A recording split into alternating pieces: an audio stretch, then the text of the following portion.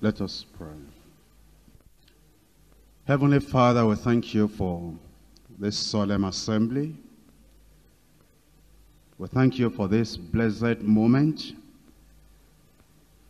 We thank you for this time of remembering the death of our Lord Jesus Christ, realizing what it means for us, realizing your grace, your love, your mercy for us.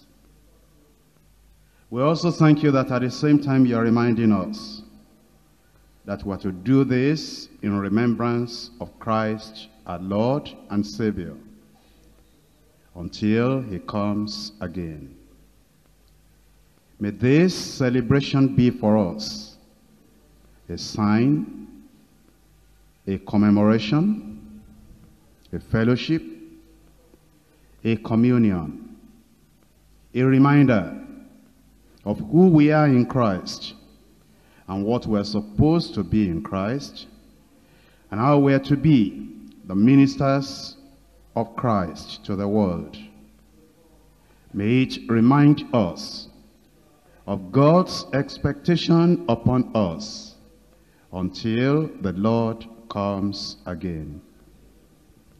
Be with us as we go through this, that will preserve the solemnity that goes with the occasion.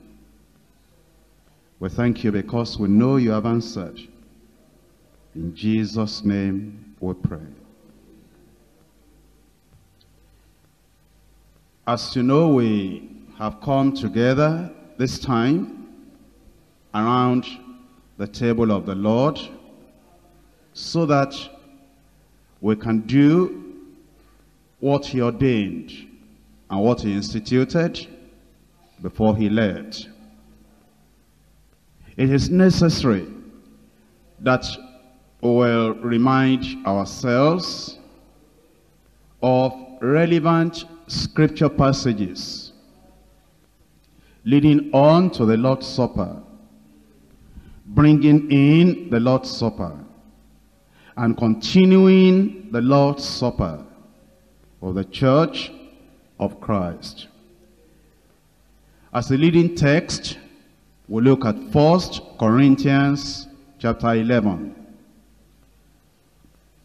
from verse 23 to verse 26. For I have received of the Lord that which also I delivered unto you, that the Lord Jesus, the same night in which he was betrayed, took bread, and when he had given thanks, he brake it, and said, Take, eat. This is my body, which is broken for you. This do in remembrance of me. After the same manner also he took the cup, when he had supped, saying, This cup is the New Testament in my blood. This do ye, as oft as ye drink it, in remembrance of me. For as often as ye eat this bread, and drink this cup, ye do show the Lord's death till he come. Here we find the revelation concerning the Lord's Supper. And Paul, the apostle to the Gentiles in particular, tells us that he received this of the Lord. And it says that we're expected to do this in remembrance of Christ. And the church is supposed to continue the observance of the Lord's Supper until Christ comes again. For us to fully understand, we will need to see how the Lord's Supper came about and what had been commemorated among the people of God, the Israelites, before the institution of the Lord's Supper, and the place Christ takes in what the children of Israel commemorated, and what now brings the change from what Israel used to do to what is done today in the church, which is now the Lord's Supper. For us to cover this ground, we'll need to consider 3 points. 1, the institution of the Passover for Israel. 2, the institution of the Lord's Supper for believers. 3, the celebration of the Lord's Supper in the church. 1, the institution of the Passover for Israel. On the day that God signified to the children of Israel that they were to be taken out of Egypt, which was to be their redemption, out of the house of bondage, their freedom and their salvation, to be taken out of the land of affliction, the iron furnace, and to be brought as peculiar people unto the Lord. On that day, God instructed that there should be what is called the Passover. In Exodus chapter 12, reading from verse 3, speak ye unto all the congregation of Israel, saying, in the 10th day of this month, they shall take to them every man a lamb, according to the house of their fathers, a lamb for an house. And if the household be too little for the lamb, let him and his neighbor next unto his house take it according to the number of the souls, every man according to his eating, shall make your count for the lamb. The lamb shall be without blemish, a male of the first year. Ye shall take it out of the sheep and from the goats, and ye shall keep it up until the 14th day of the same month. And the whole assembly of the congregation of Israel shall kill it in the evening. And they shall take of the blood and strike it on the 2 side posts, and on the upper door post of the houses wherein they shall eat it. And they shall eat the flesh in the night, roast with fire and unleavened bread, and with bitter herbs they shall eat it. Eat not of it raw, nor sodden at all with water, but roast with fire, his head with his legs, with the portenance thereof. And ye shall let nothing of it remain until the morning. And that which remaineth of it until the morning, it shall burn with fire. Thus shall ye eat it, with your loins girded, your shoes on your feet, your staff in your hand, and ye shall eat it in haste. It is the Lord's Passover. For I will pass through the land of Egypt this night, and will smite all the firstborn in the land of Egypt, both man and beast. Against all the gods of Israel will I execute judgment. I am the Lord. And the blood shall be to you for a token, a sign, upon the houses where ye are. And when I see the blood, I will pass over you. And the plague shall not be upon you to destroy you, when I smite the land of Egypt. And this day shall be unto you for a memorial. And ye shall keep it a feast to the Lord throughout your generations. Ye shall keep it a feast by an ordinance forever. The book of Exodus talks about redemption.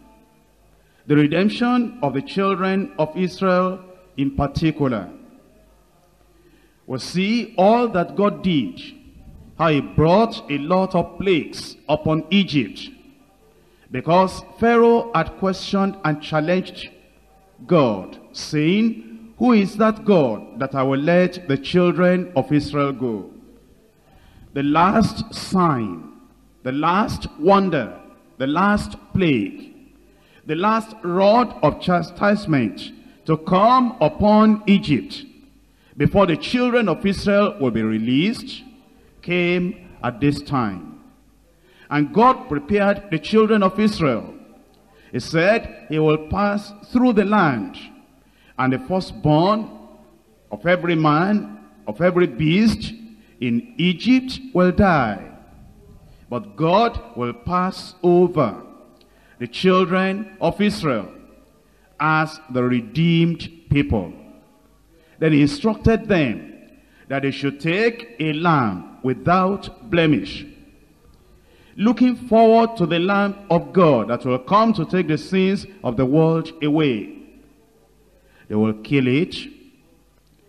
They will shed the blood. They will put the blood upon the lintels of their houses. In the night when the angel of death passed through the land, as the angel sees the sign of the blood, he will pass over them. Which means they were passing from condemnation unto life.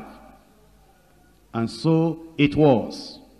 But then God instructed that they will eat the flesh of the lamb. Not only that, they will eat it with bitter herbs, as a reminder of the bitter bondage that they had suffered in the land of Egypt. They will eat it in haste, as people believing God that the day of their deliverance had come, and they will be in a haste to get out of the land of captivity. They will eat ready to go out, ready to travel, with their shoes on their feet, because that night God was going to visit them. But then God at that same time instituted what is referred to as the Passover. He said, what you have done tonight, eating this with the unleavened bread, for the children of Israel and for us today, living typifies sin. And he told them that for 7 days later, they will keep the feast of the unleavened bread. 7 is a number for completeness, telling us that the complete life of the believer in Jesus Christ today is to be free from sin. And then he said, you will do this from generation to generation in the land of Israel. They kept this. There's no time to go through Deuteronomy chapter 16, verses 1 to 6. You see more instruction to the children of Israel as to how they were to keep it. In the time of the Chronicles, 2 Chronicles chapter 30, verses 12 to 22. Again, they kept the Passover. In 2 Chronicles chapter 35, verses 1 through to 19, you will see once again the keeping of the Passover. In Ezra chapter 6, verses 20 to 22, you will see once again the keeping of the Passover. Looking at all these references together, we see that at the time of keeping the Passover, the Levites were supposed to have sanctified themselves, set apart themselves, cleansed themselves, prepared themselves for the service. The singers also had been appointed. If you read all those references, that they too, they were to take their place, because it was a time of remembering the deliverance and the redemption that God gave to the children of Israel out of the land of Egypt. And therefore they were to sing, they were to be joyful. Not only that, Christian as well as Jewish historians have told us that the Jewish people, they will sing Psalm 113, 114. Then they will take a part of the Passover. Then they will sing Psalm 115 all through to Psalm 118. And as they sang all these psalms, they were remembering what the Lord had done, commemorating the Passover. It went on until the New Testament time, until Jesus came. And Jesus Christ, because he came to fulfill the law, he said, I have not come to destroy the law, but to fulfill. He also partook of the Passover. So we now go to point 2, which is the institution of the Lord's Supper for believers. Before that institution, Jesus Christ took the Passover with the children of Israel. In Matthew chapter 26, reading from verse 17. Now, the first day of the feast of the unleavened bread, the disciples came to Jesus, saying to him, Where wilt thou that we prepare for thee to eat the Passover? And he said, Go into the city to such a man, and say to him, The master saith, My time is at hand. I will keep the Passover at thy house with my disciples. And the disciples did as Jesus had appointed them. And they made ready the Passover. Now, when the evening was come, he sat down with the 12. And as he did eat, he said, Verily I say unto you, one of you shall betray me. And they were exceeding sorrowful, and began every one of them to say unto him, Lord, is it I? He answered and said, He that dippeth his hand with me in the dish, the same shall betray me. The Son of Man goeth, as it is written of him. But woe unto that man by whom the Son of Man is betrayed. It had been good for that man if he had not been born. Then Judas, which betrayed him, answered and said, Master, is it I? He said unto him, Thou hast said.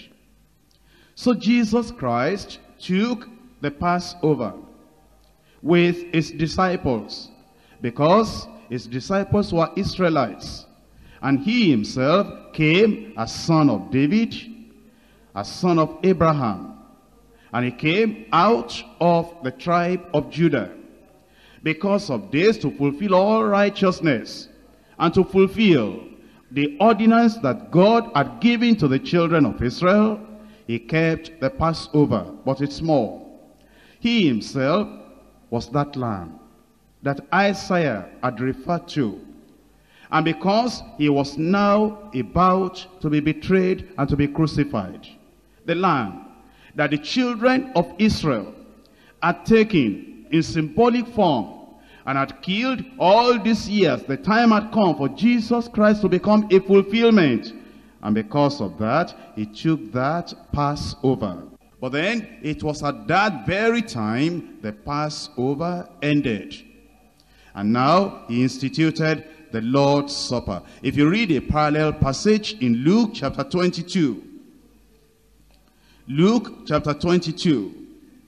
If you see it from verse 11 to verse 18, it basically repeats just what we have read about the Passover. But then, having concluded the Passover, he now instituted the Lord's Supper in verse 19. Luke chapter 22, verse 19. And he took bread and gave thanks and brake it and gave unto them, saying, This is my body, which is given for you. this do in remembrance of me. The Passover was commemorated in remembrance of coming out of the land of Egypt. But now the Passover had an end. Christ instituted now a new thing. And what the church, what the disciples, what the believers were now to commemorate was not redemption from Israel, from Egypt, or the redemption, the deliverance of Israel from Egypt. It was now to be done in remembrance of Christ, our Passover that is sacrificed for us. He now took bread, the unleavened bread. Unleavened bread because Jesus Christ is pure, without sin. And so the bread without leaven typifies, symbolizes, represents his body. It says, this is my body given for you. There are some people that will say that the bread is the real body of Jesus Christ. But no, in the Greek, the word to be, from which you get is, when you conjugate, you have, this is my body. In the Greek, it simply means, this represents my body. It is like when Jesus told a parable and said, the field is the world. The word is there means the field represents the world. When he gave the parable, the sower is the Son of Man. The sower in the parable represents the Son of Man. When Jesus said in John, I am the door, it's simply saying, I represent the door by which anyone believing will come into the kingdom of God. This represents my body, which is given for you. This do in remembrance of me. Likewise also the cup after supper, saying, this cup is the New Testament in my blood, which is shed for you. And at that time, Jesus Christ instituted the Lord's Supper. And he already commanded that this must be done in remembrance of him. So since that time, the believers had been commemorating or celebrating the Lord's Supper. In 1 Corinthians chapter 5, 1 Corinthians chapter 5, from verse 7. Purge out, therefore, the old leaven, that ye may be a new lump, as ye are unleavened. For even Christ, our Passover, is sacrificed for us. This leads us on to the celebration of the Lord's Supper in the church. Point 3. In 1 Corinthians chapter 11, from verse 23. For I have received of the Lord that which I delivered unto you. Paul the apostle had delivered this ordinance, the Lord's Supper, unto the Corinthian Christians. And now he was assuring them, because he was not there when Jesus took the Passover with his disciples and then moved over to the Lord's Supper and commanded the disciples, do this in remembrance of me. Paul the apostle was not a Christian at that time. He later knew the Lord. But then he said, when I came to know the Lord, this I received of the Lord by direct revelation. That the Lord Jesus, the same night in which he was betrayed, he took bread. And when he had given thanks, this shows us how to commemorate the Lord's Supper. That is, the bread first. And if you look at all those passages I read in Matthew and Luke, it's the bread first. That he took the bread. After he had given thanks, he said, take, eat. This is my body. This represents my body. Remember, when you go back to the Old Testament, the Passover, they were to eat of that lamb. And the Old Testament, if you have time to read through, the ate of that lamb. And remember that those people had been slaves in the land of Egypt. When we read in the Psalms, it tells us that they all went out. There was not one person weak or sick among them. The eating of the lamb had healed them. And as you come to take the Lord's Supper, you have the benefit of even being healed. Because when you take what represents the body of Christ. It does for you more than what the lamb did for the children of Israel. That anywhere there is sickness or weakness or frailty, anything that ought not to be there, then you find that as you take that body, everything becomes normal. Take it. This is my body, which is broken for you. Those two words, how beautiful. For you. The Lord's Supper is for you as a child of God. You have placed your faith in Christ. You have believed on the Lord Jesus Christ. You recognize his death on the cross of Calvary. You recognize that all he suffered, the stripes that were laid upon him, his broken body, for you in particular. He said, this is for you. And therefore you realize, as you take this, that you are taking what Christ has made for you. He said, this do in remembrance of me. As we come around the table of the Lord, we are to do this to remember him, in remembrance of the Lord. Then it says, after the same manner, also he took the cup when he had supped, that is, after supper, supper, after he had finished the supper, that he took the cup. He said, this cup is the New Testament in my blood. This do ye, as oft as ye drink it, in remembrance of me. And that is how it will be done tonight. First, the unleavened bread. We take that in remembrance of him, of his body that was broken for us. Then after that, we take the cup, and it is the fruit of the vine, as he commemorated. Time will not permit us to go into all those references, that I will not drink of this fruit of the vine with you until I drink it anew in the kingdom. But that is what we're going to have. It says, when you do it, you are doing it in remembrance of me. Then verse 26. It says, for as often as ye eat this bread and drink this cup, ye do show the Lord's death till he come. That when you take this, it is one, a sign looking back to Calvary. Two, a sign looking forward to glory. One, you do show the Lord's death. You have your mind, go back to Calvary. Were you there when they crucified my Lord? You remember that he was crucified. His death. Were you there when they laid him in the tomb? You look back to the time he died, to the time he was buried. But you don't stop there. Were you there when he rose from the dead? Now you look at his resurrection. Because he rose up so that we can be justified. You don't even stop there. You look at the time when the trumpet shall sound and when Christ shall come. And you're looking for him and watching for him to come again till he come. So then, as we take this Lord's Supper, it reminds us of what Christ has done. It reminds us of what Christ is still going to do. Is coming again. And so you have the celebration of the Lord's Supper in the church. But then, Paul the Apostle, from what he received, he had to tell the Corinthian Christians that they do not come to the table of the Lord carelessly. We do not come to the table of the Lord without knowing the reality of the sacrifice of Christ in our lives.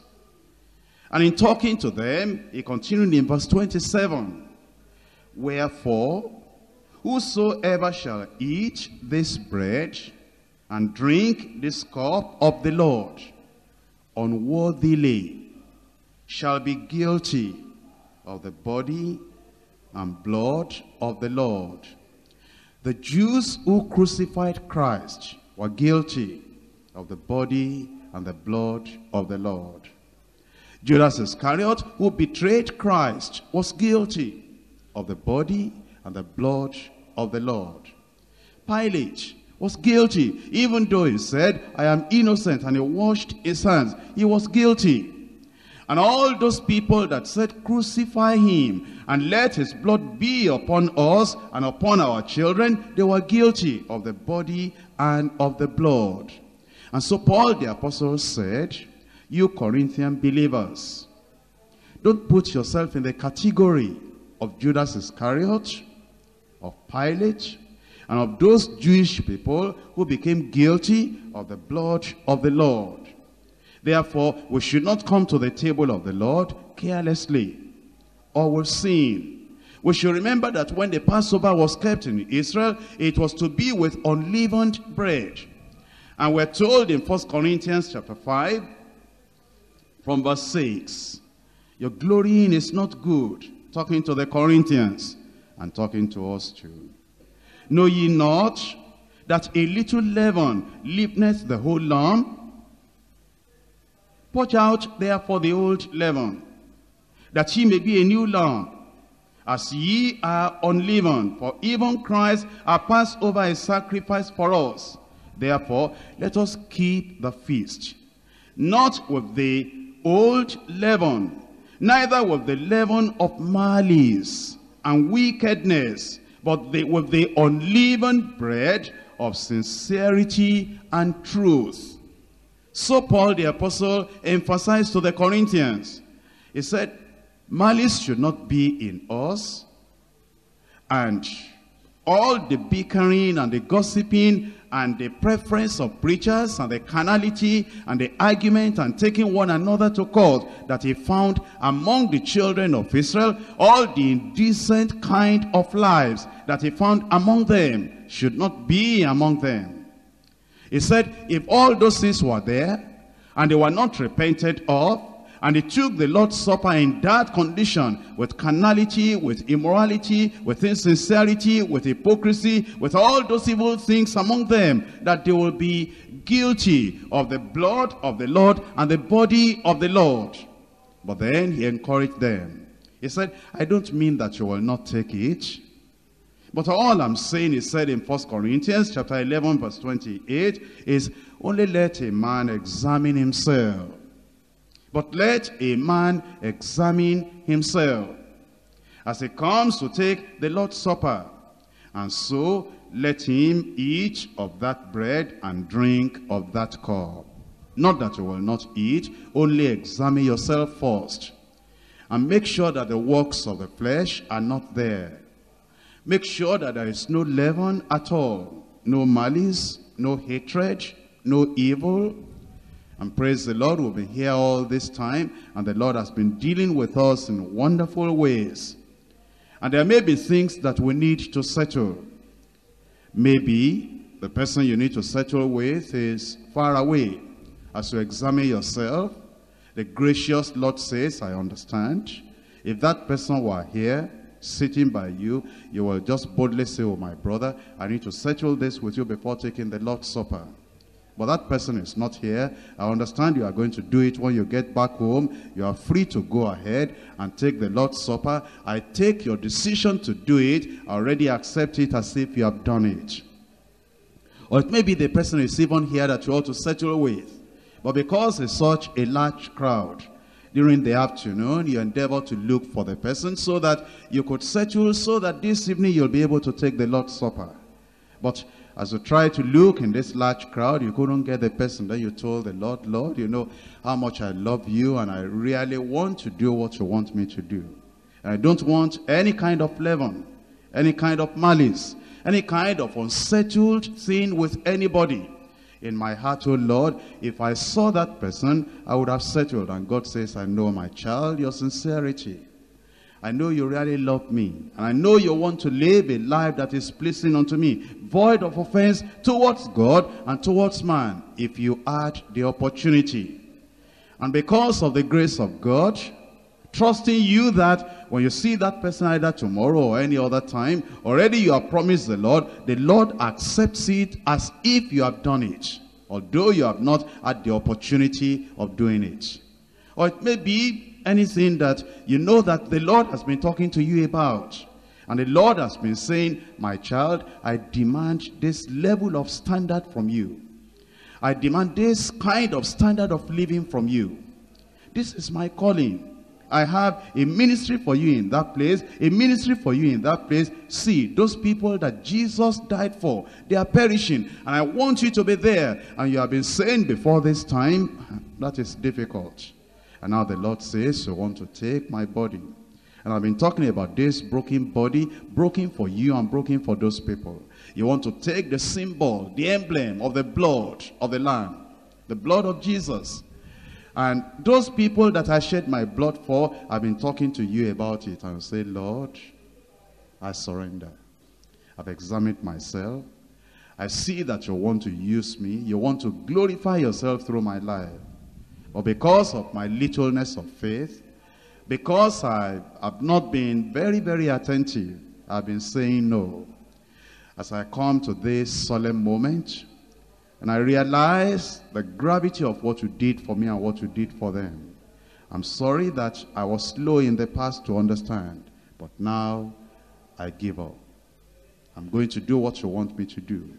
As we examine ourselves, and we bring ourselves in line with the Word of God, and there's no argument with God, there's no rebellion against God, anything that was wrong, we set right as we examine ourselves. Then it says, so let him eat of that bread and drink of that cup. And as you drink in that condition, you eat in that condition, in a condition of grace, of depending upon the Lord, relying upon the Lord, examining yourself, and whatever the Spirit of God points out, saying, oh Lord, thy will be done in my life. Go ahead and take the Lord's Supper. It will be a blessing to your soul, to your spirit, and to your body. And you'll never be the same again. We'll spend some few minutes, if possible, on our knees. If there's any place for you there to be on your knees. Otherwise, you'll be standing up, examining yourself quietly, saying, Spirit of the living God, search me, examine me. Any old leaven within me, anything that is not pleasing to you, I want to be a pleasing child, an obedient child. I'm sorry if I've rebelled in any way in the past. Now, not my will, thine be done. Let a man examine himself. Let a woman examine herself. Yes, you will take it. It's for you. His body was broken for you. This is yours. This is your Lord's table. And nothing should push you away from it. But let a man examine himself.